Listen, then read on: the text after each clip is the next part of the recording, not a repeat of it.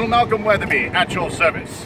And today we are at Hirako Summit, in the middle of the desert out off of I-10. What we're going to explore today is the General Patton Memorial Museum. General George Smith Patton Sr. was born in San Gabriel, California on November 11, 1885. Patton had a remarkable and diverse background. He was a competitor in the pentathlon for the 1912 Olympic Games in Stockholm, Sweden. Patton was an extraordinary fencer and even trained with some of the world's most renowned fencers in France. In 1916, Patton was a second lieutenant in the United States Army, and during that time he led a small contingent of troops in the U.S. military's response to Pancho Villa's border attacks on the United States.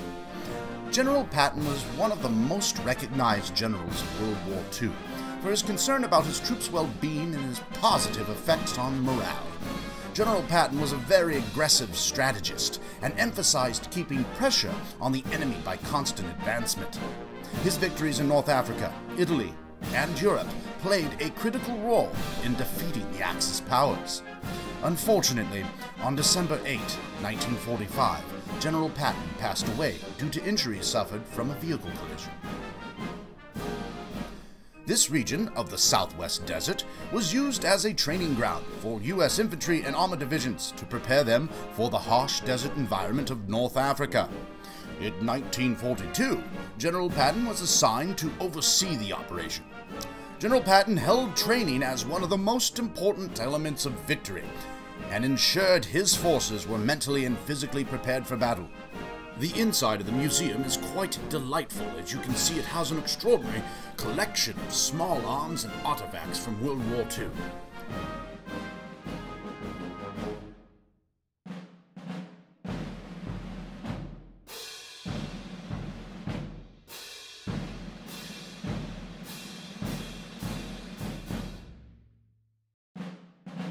Let's go check out what the backyard has to offer.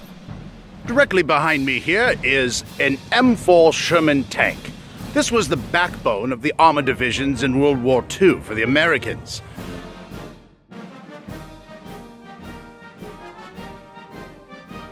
Directly behind me here is an M26 Pershing tank.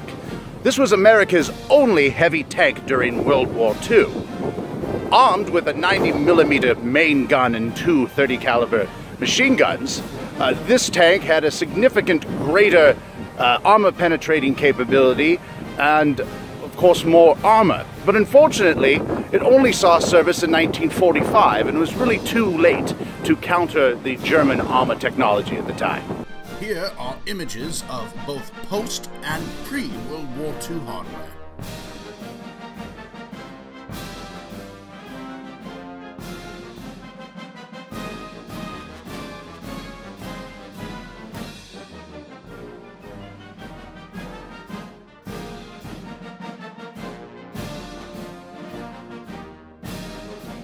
Apparently, on the same day of my visit, the museum was hosting an automobile show.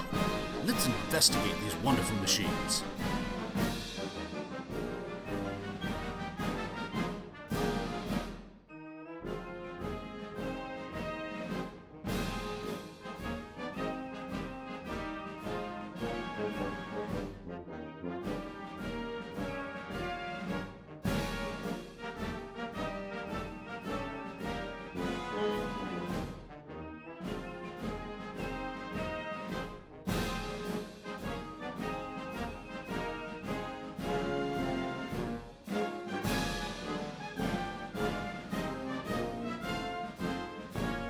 Myself and the British Empire thanks you for watching today's episode.